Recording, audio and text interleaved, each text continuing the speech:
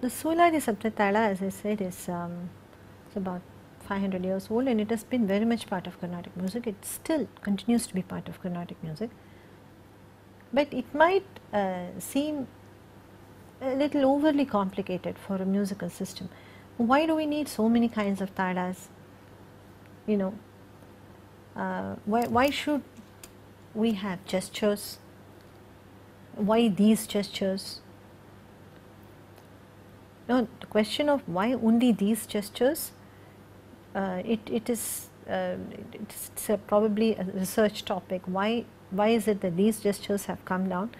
In fact, there is a suggestion in Abhinav Gupta's work that these gestures are possibly derived from the gestures that were used during the sacrifices in the Samaveda, for instance. Samaveda prescribes hand gestures, specific gestures that are to be used during specific points of time during any sacrifice. So, this beating and counting, beating and throwing your hand aside, why only these, why not something else? It is ultimately it is only arbitrary.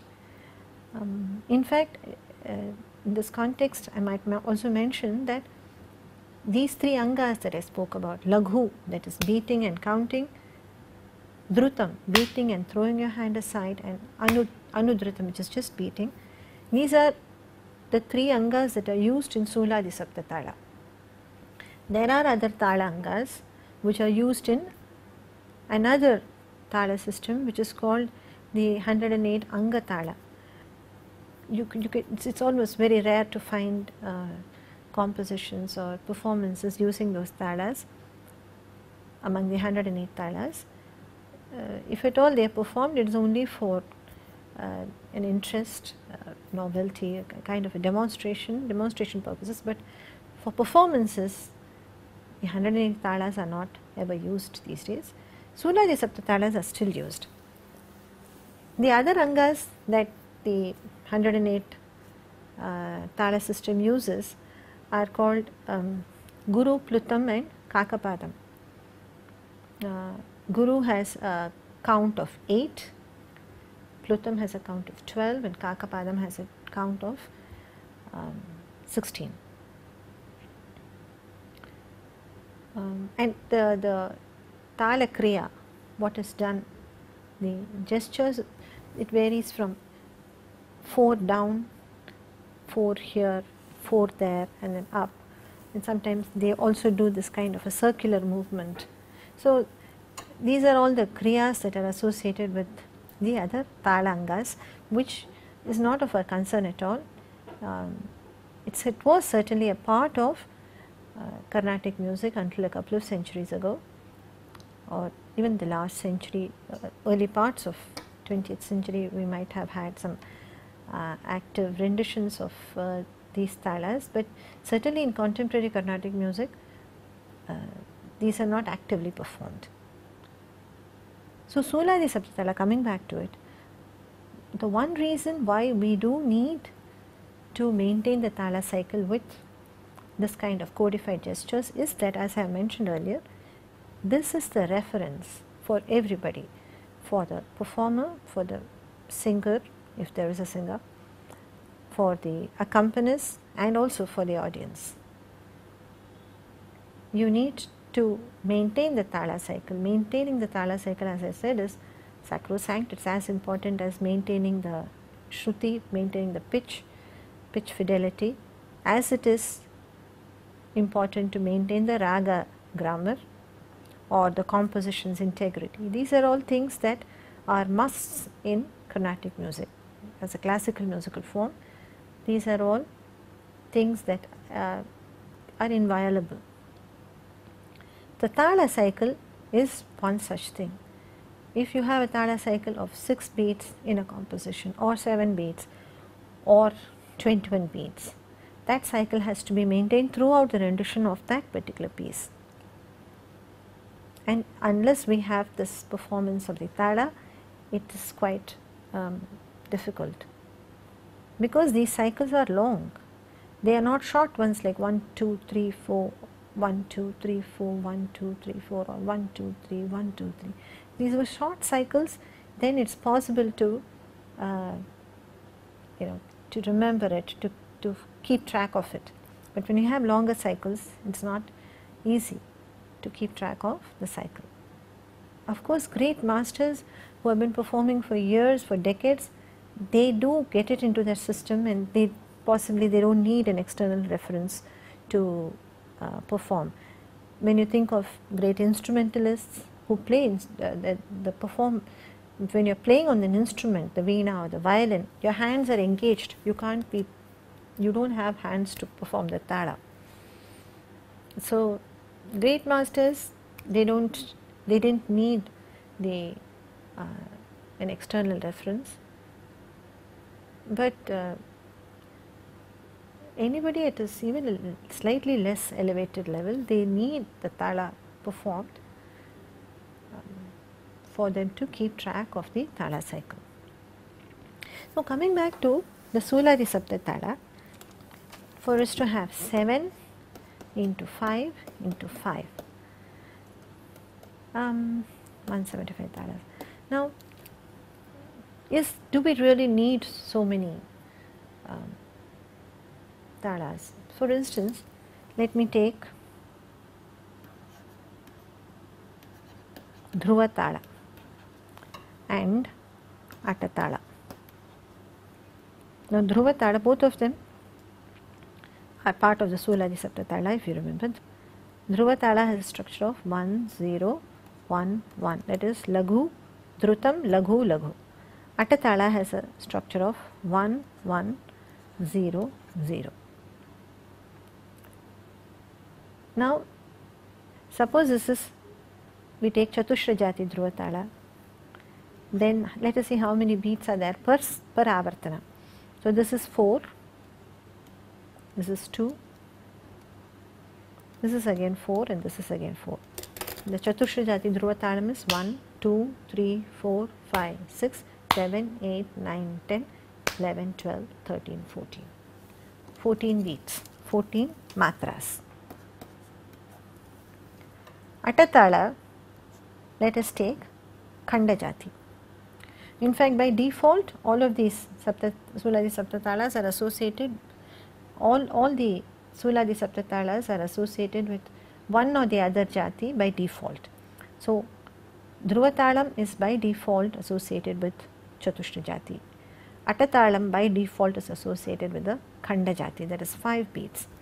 So, again Dhruva, if you take Atta tala, Khanda Jati Atta tala, you have 5, Laghu is 5, another Laghu is 5, Dhrutam is 2, another Dhrutam is 2.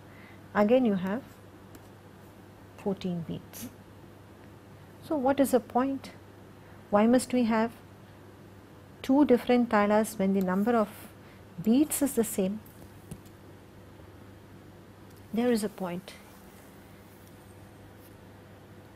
We will watch a short demonstration now, again performed at a very beginner's level. As I said, the Suladi Sapta tala is something that is introduced to beginners right away in a set of lessons called Alankaras. Now, this Dhruva tala, the structure of the tala is like this: 1, 0, 1, 1. Atta tala, the structure is 1, 1, 0, 0. So the structure is very different. The composition structure will also correspond to the structure of this tala. The internal structure of the composition will be such that it will reflect this structure. Let us watch this clip.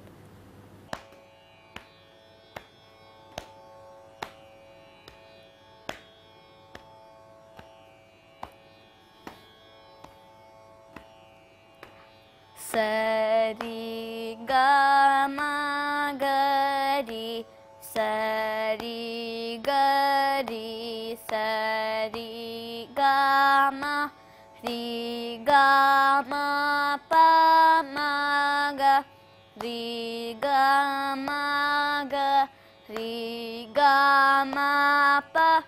ga ma pa da pa ma ga ma pa ma ga ma pa da ni da pa ma pa da ni pa da ni sa ni da pa da ni da pa da ni sa ni da pa da ni sa ni da ni sa ni da pa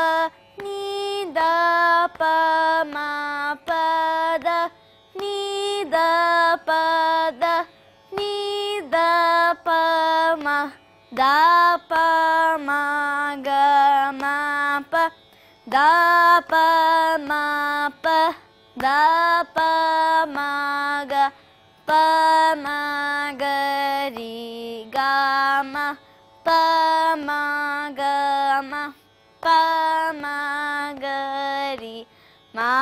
ga ri sa ri ga ma ri sa. The next you will demonstrate Atatala, which is also of 14 matras, but the Tala Kriya is very different. The Atatala is, the Kriya is like this: 1, 2, 3, 4, 5, 6, 7, 8, 9, 10, 11, 12, 13, 14. So Atatala is 2 laghus and 2 dhrutams. Sa ri ga ma ma ri ga ma pa pa ga ma pa da da ma pa da ni pa da ni sa ni da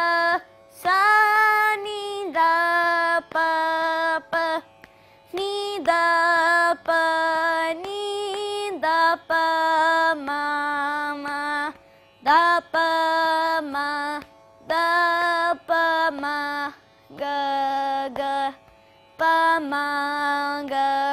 pa ma ga ri ma ga ri sa.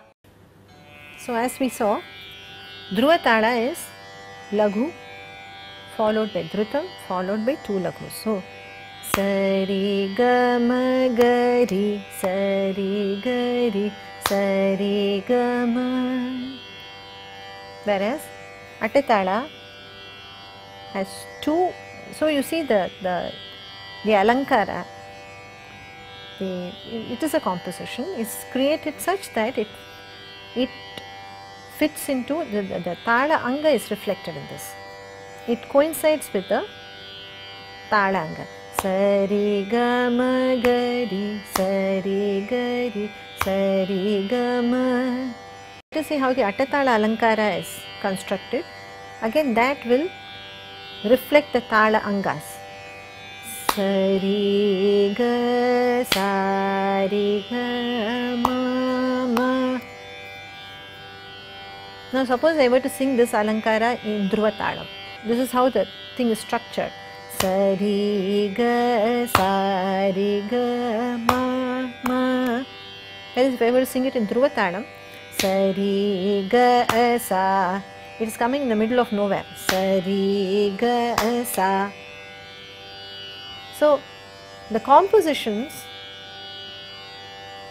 and the tala cycle, the tala angas, there will be a close connection between these two. Now if we take a composition, a proper composition, this of course is an exercise. What was just demonstrated is an exercise, and what is called Abhyasa Ganam. That is, Abhyasa Ganam is a repertoire that is used only for practice. Now we have the other part of Carnatic repertoire which is called Sabhaganam. There is that which is used for performances. Even in compositions in Sabhaganam, because ultimately that is what is relevant, we have compositions which are rendered in one or the other of the Suladi Sapta Tala, but the composition's internal structure will reflect the Tala Anga structure. Now let us take two other talas which have the same number of beats. Matya Tala, Jhampa Tala.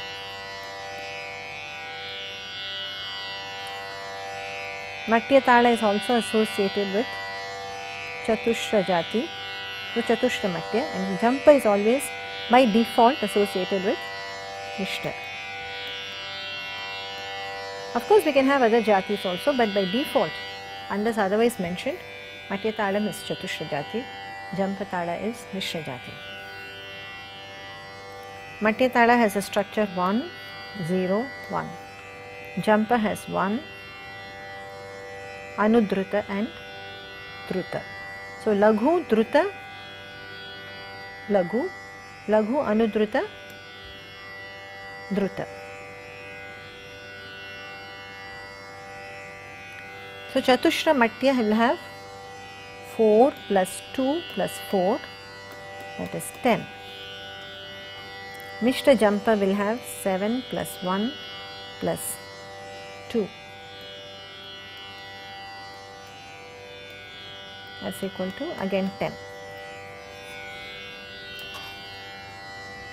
Now there are two great compositions in these two talas by Muthuswami Dikshidhar. It's part of a group of kritis called Navagraha kritis. The Chatushra Jati Matya Tala is a composition in Asaviri Ragam, Chandram Bhajamanasa. The structure of the composition is like this. Matya Tala is 1, 2, 3, 4, 5, 6, 7, 8, 9, 10. Let's see how the structure of the composition coincides with the structure of the Tala.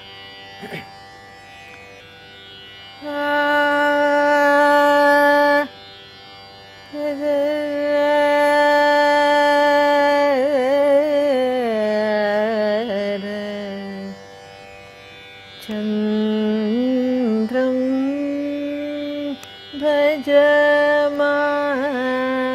Bhajamanasa, Chandram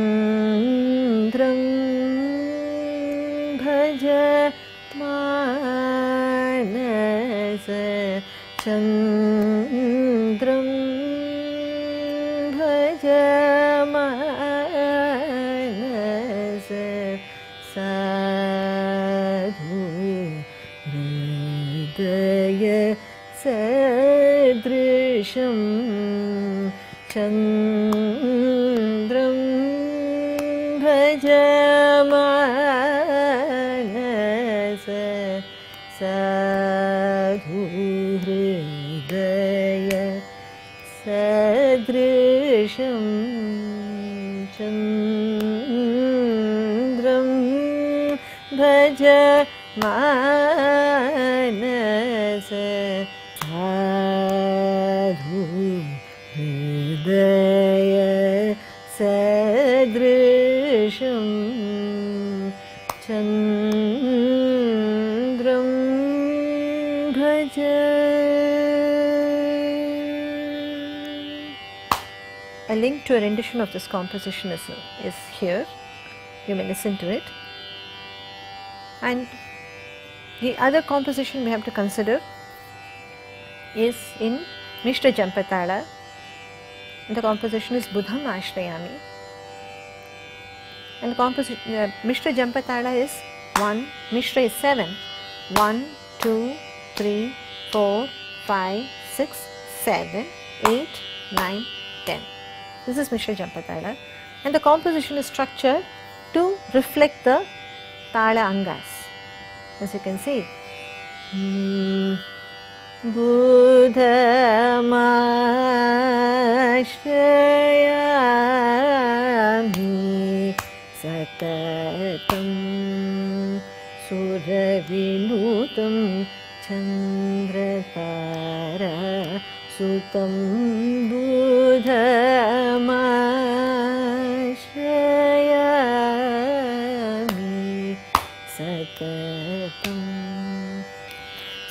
That is the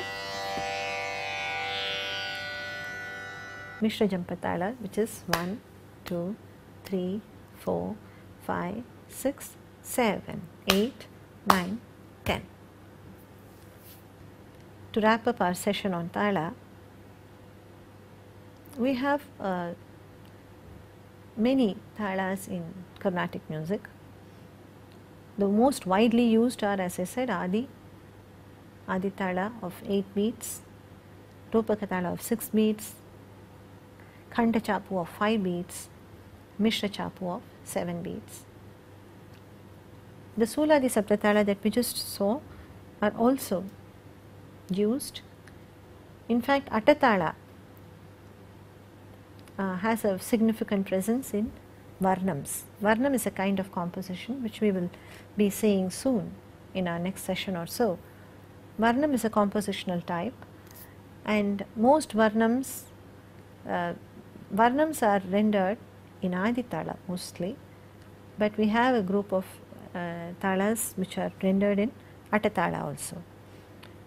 So Attatala has significant presence in Varnam as a compositional form, and the Suladi Saptatala have a very significant presence in the in what is called Ragam Tanam Pallavi.